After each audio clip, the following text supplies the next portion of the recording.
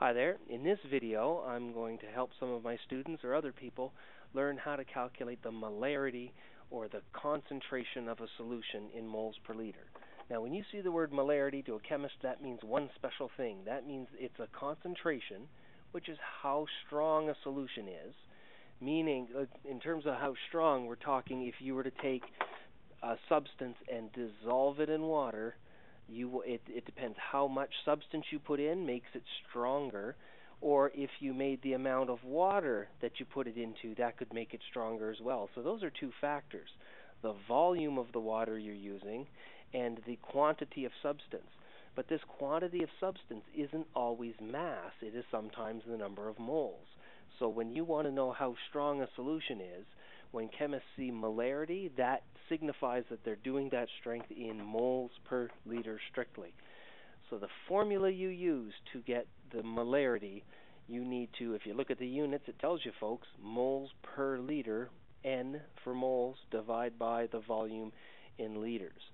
So to calculate it, take the amount of substance in moles, not grams, but moles, and divide it by the volume in liters. Now let's take a look at a couple of examples. If you had 1.25 moles of sodium chloride and dissolve it into 250 mils of water, determine the molarity. Molarity means concentration. That's what we don't know.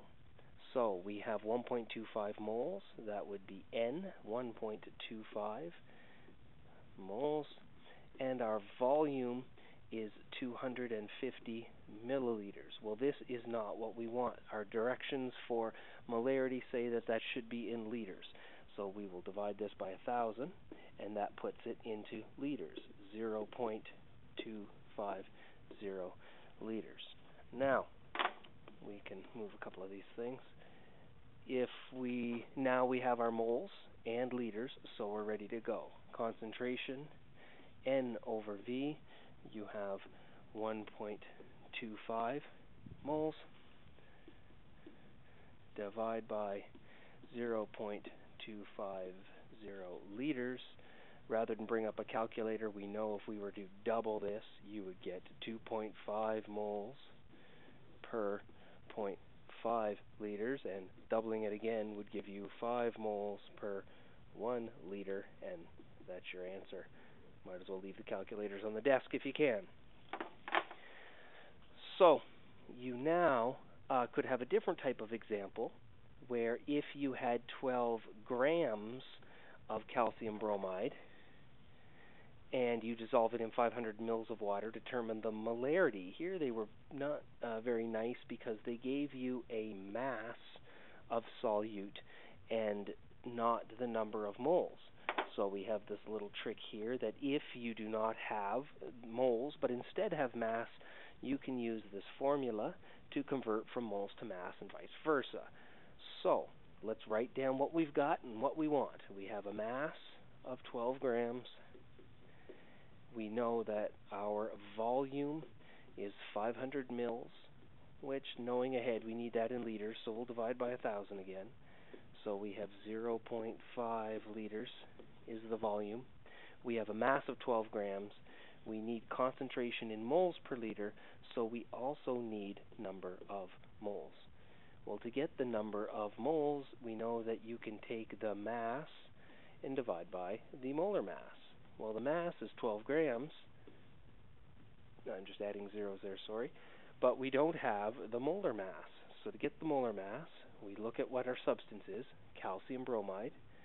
Calcium bromide is a calcium ion, +2, bromide ion, -1. We need to balance these charges out, so we need 2 bromines. So you have CaBr2. To get its molar mass, you look on the periodic table. So you'd look for your calcium, which is 40.08, and bromine, which is 79.90. And we can then start to work that out. So our calcium was 40.08, and we have 2 bromines, which were 79.90. We'll bring up a calculator for this one, although it can be fun to try and figure around with it. We'll turn it on. clear our last stuff. 40.08 plus 2 79.90 gives us 199.88. That's grams per mole. So once we have grams per mole in the molar mass, this number can go right into here, the formula that's waiting, 199.88 grams per mole. That is going to leave moles as our answer. So we need to take 12 and divide by that previous answer.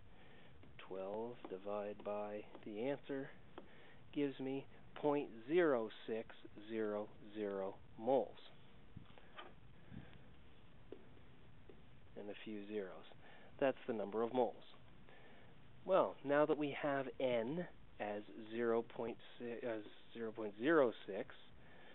moles, then we can work out the concentration, the molarity, which is N over V. So we take our 0.0600, divide by our volume of 0.5, and this seems like a fairly easy calculation, but let's take the numbers on our calculator, see if anything magical happens.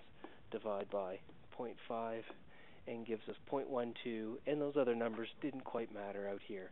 So we just have 0.12, 0.12 moles per liter. And we have now calculated the molarity. It's important to remember that your molarity is strictly moles per liter. There are other ways to do concentrations, and in the next few videos I'll talk about parts per million. I'll talk about percent weight to volume as well, other ways of doing it, so you got to keep them straight.